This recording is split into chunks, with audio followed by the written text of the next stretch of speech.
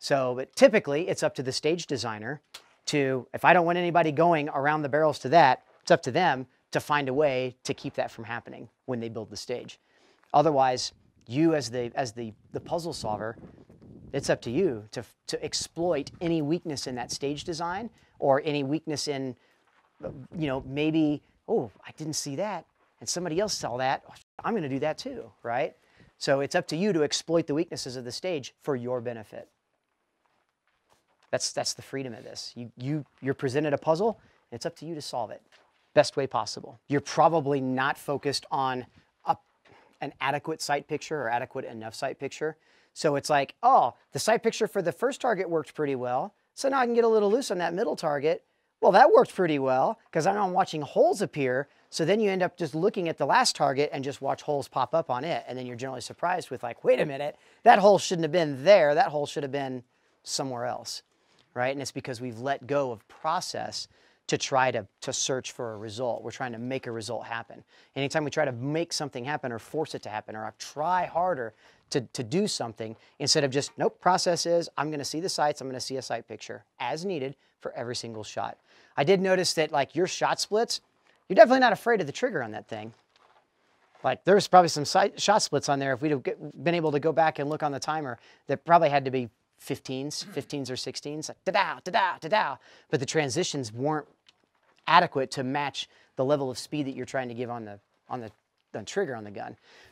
Trying to press the trigger that fast also means I have to let go of my vision to let that happen. So you're not letting the sights recover to an adequate point to be able to call a good second shot.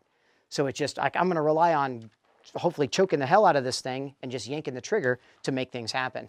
Instead of, I'm going to watch the sights at least lift and return to a somewhat acceptable amount before I send the next shot. Instead of like, I see a sight picture or a flash of something and I'm going to yank the trigger twice.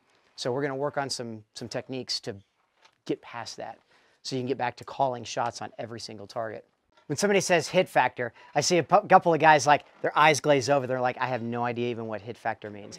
Technically, what hit factor is nothing more than points per second, right? So how you calculate hit factor, or how you determine hit factor, like on your score, is the number of points that you shot divided by the number of seconds that it took you to shoot the time, or to shoot the stage in, right? So it's points divided by time gives you how many points you shot per second, and that's your hit factor. So obviously the higher the hit factor, the better you did on the stage, right? Everybody always wants to try to strive for the highest hit factor.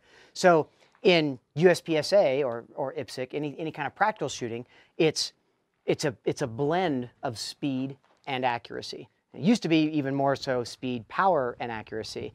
And we're kind of at a day and age where really power, the guys who are shooting minor, the guys that are like at the absolute tippy top of the game in minor, don't care that they're shooting minor power factor. What minor power factor means is shooting 9mm. Everybody gets the same amount of points for an A-zone hit, right? So each hole in the A-zone is worth 5 points. So a maximum scoring of 10 points is what the target's worth. If you're shooting this outside circle here, this outside edge, you know, the C zone, right? In major, so in like say Leighton or AJ's case, where they're shooting a higher power gun, right? So to speak, a 45, a 40 caliber, 38 Super. The old kind of calculated risk on this was they should get a larger allowable surface to shoot the gun or to shoot the target at, because they need to then be able to pick up the speed to carry the speed a little further, right? So C's are a little more acceptable, so they're worth 4 points. They're only worth 1 point down from the 5 points they would have shot from getting an A. Everybody's shooting 9mm, like what they call a minor power factor gun. You're kind of at a disadvantage when it comes to shooting sloppier, because technically you have a gun that's easier to control, right? A 9mm gun, technically speaking, is much easier to shoot, much easier to control than a 45 1911 that's, you know, ready to blast somebody off the mountaintop from back here, right? So, which isn't always the case. It's not really the case anymore. Then you get into open guns like Leighton's, where he's running a 38 Super, probably running, what, 174, 175 power factor loads, right? So if you were to put a 38 Super, like, and yours 230 grain, so you're 173, 174 power factor? 74. Yeah. If I were to literally take their guns and put put them in your hands and let you shoot your gun, 9mm, and then shoot his gun, 45, you'd be like, damn, that's a difference. And then you shoot Leighton's gun and you go, damn, it made all this noise, but the gun didn't move at all. But he's still, because the gun is optimized for major power factor, right? So he gets the better scoring, but he gets a gun that's probably the easiest gun in the class to shoot, as far as like to control and handle. It may not necessarily be the easiest gun to grip and actually shoot, though. So there's trade-offs to that kind of thing. So anyway, 9mm, right? They're expecting you should be more accurate because you have an easier to control firearm. And if you don't, you are punished by only getting 3 points for a Charlie instead of 4. Whereas if I shoot a Delta with a 45, I still get 2 points on the target. But in my 9mm gun only gets 1 point. So you gave up 4 points. Basically, like I said, it's a lucky miss, you know? So those are the things to think about. Then when you're trying to calculate points, and then you're trying to calculate, well, it should take me roughly 20, 22, 23 seconds to shoot that stage. The guys that are good at this math game can think about the total number of points versus the average amount of time it's going to take him to shoot the stage, getting maximum number of points. So in this case, 165 points, right?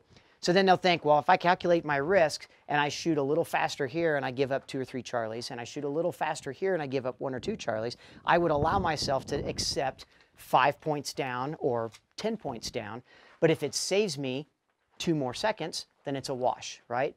Because based on George's math, right? Right. It's worth 2 points down is worth 2 tenths or 4 tenths. So exponentially, the faster I can shoot, the more allowable accuracy I can give up. But there's comes a point in time on the stage like this, most of the targets are 7 to 8 yards away. The farthest target's about 12 and about 12 to 13 yards, right?